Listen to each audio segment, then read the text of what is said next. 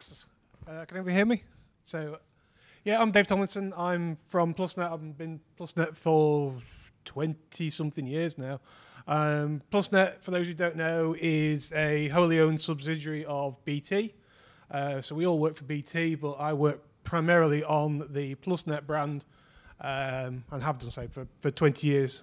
One of the enterprise architects specializing in network and OSS for Plusnet.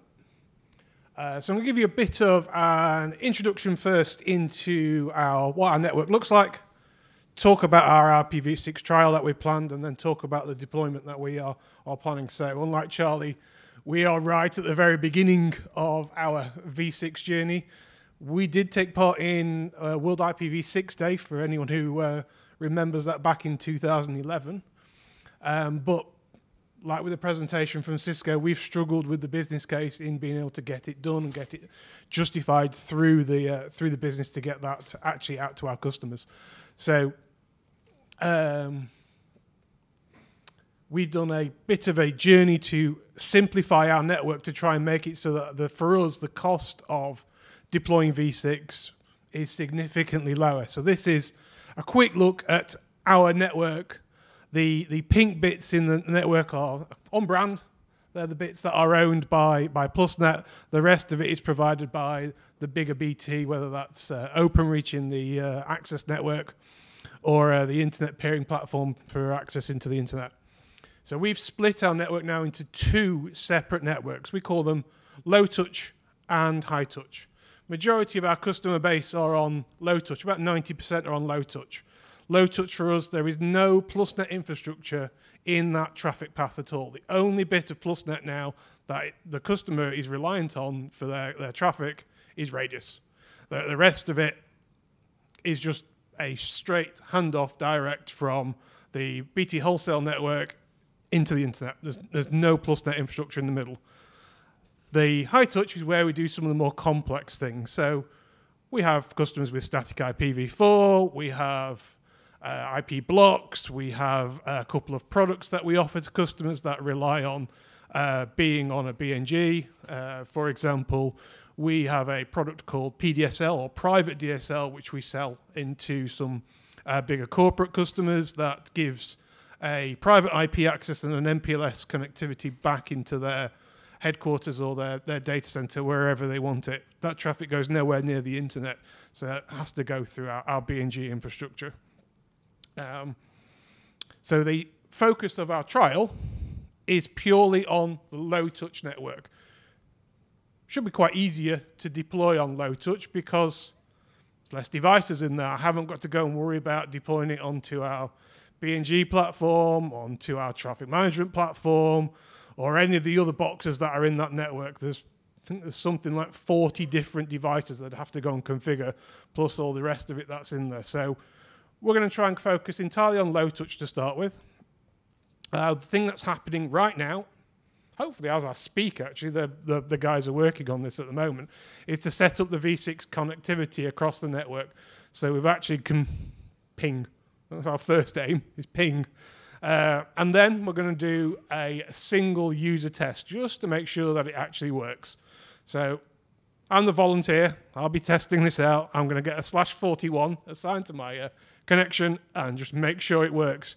Doing it this way, if we inadvertently misconfigured something so the firewalls block the traffic, worst case scenario, it's only me that it can't get to the internet rather than thousands of customers in my local area. So we don't want that. Assuming success, we're all going to move on to a low volume trial.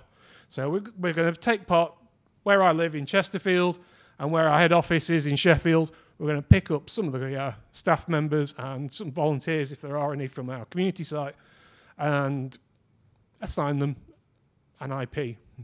Get them to trial it. See what happens. We'll deploy a /41 to the MSC, as same as Charlie's doing with a 56 to the end users, and we'll give them DNS. At the moment will run over V4. We haven't got a V6 transport to DNS, but the DNS servers do quad A's. So we think should give us enough of an idea to see what works, what doesn't work, while we work in the background on some of the other things. We think this trial is going to run for about 3 months.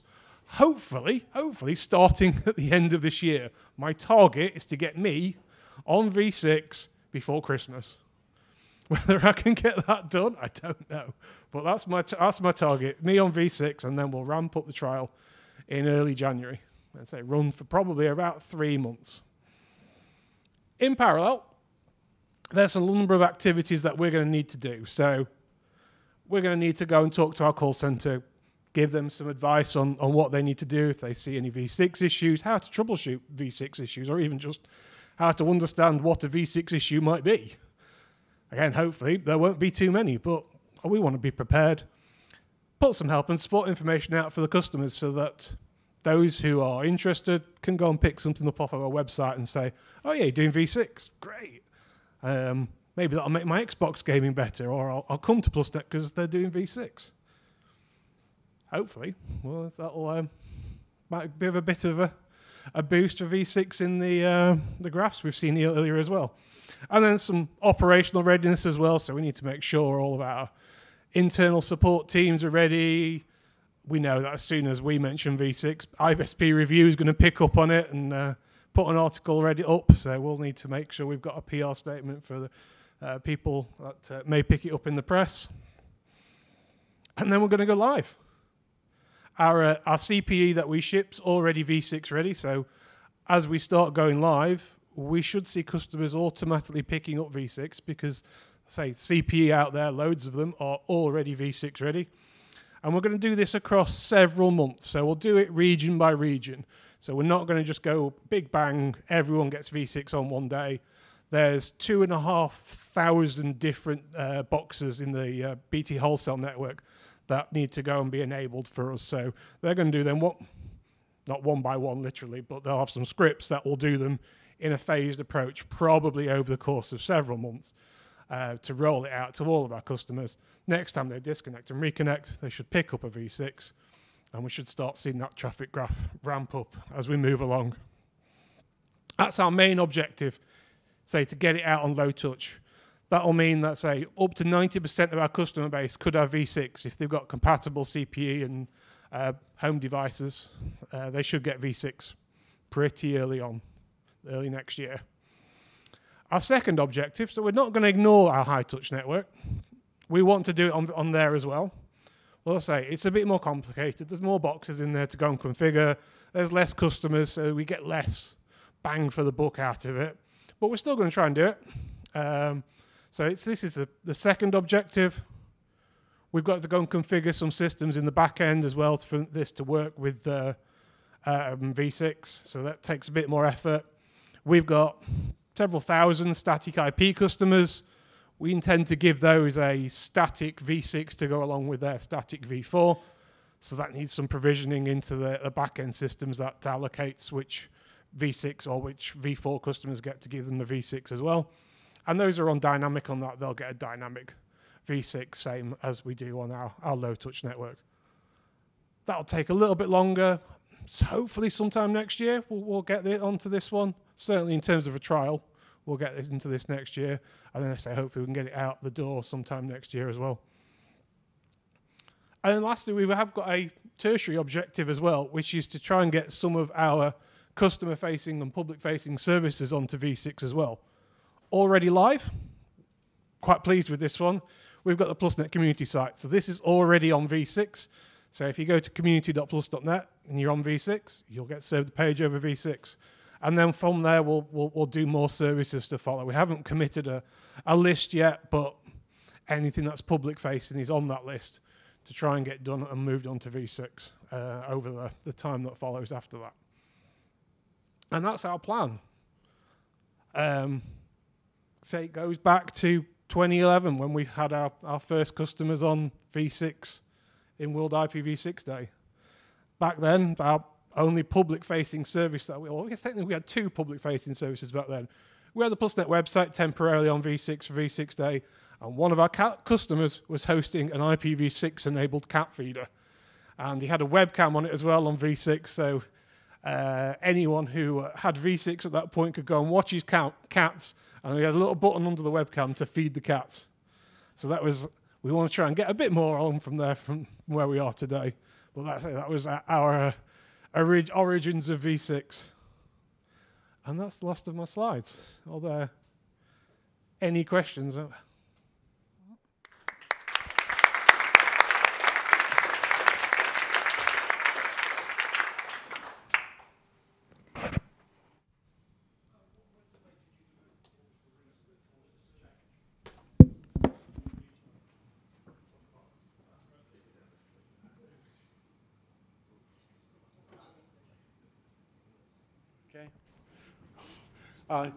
Let me ask a question. What motivated you to move in this case? Just to move? Yeah, why now? Why now? So, as I say, we've been looking at V6 since 2011. And every year we've kind of been, it doesn't quite fit in with the budgets, you haven't quite got the business case. The reason we've got it this year is because the effort to deploy it now with the way we've built the low-touch network is extremely small. We've literally got to go and configure, to get connectivity for me, I've got to go configure, how many is it? 1, 2, 3, 4, 5, 6, 8 routers. So that's quite straightforward and quite simple. It's not a massive overhead to get that out. So the cost of that is quite small. Additionally, the benefits that we've managed to get from doing this is actually quite surprising, because there's a process that we use. It was mentioned earlier, I think, by Cisco when they were saying about the DMCA process. In the UK, it's the IPA process, the Investigative Powers Act. For us doing that at the moment, it's quite complicated. But by doing V6, I can essentially retire a platform that's quite expensive to run and quite hard to manage. So the cost of retiring that one platform is less than me doing V6. Mm-hmm. So that's how I've managed to get the benefit by closing a legacy platform, which is a target that we want to have, is closing some of our legacy platforms. I can do that by enabling V6 because we can change the process as part of that. Hi, Dave. Thank you very much. I just wanted to check, as a poll for the room, is there anyone here who has a Plusnet connection in Chesterfield or Sheffield? Apart from me. Apart from Dave. Or anyone who has a friend who might be in that remit. Or anyone with a Plusnet connection at all, because we can change the area. Oh, yeah, we've got a couple. That's good. Okay. So we can add additional areas.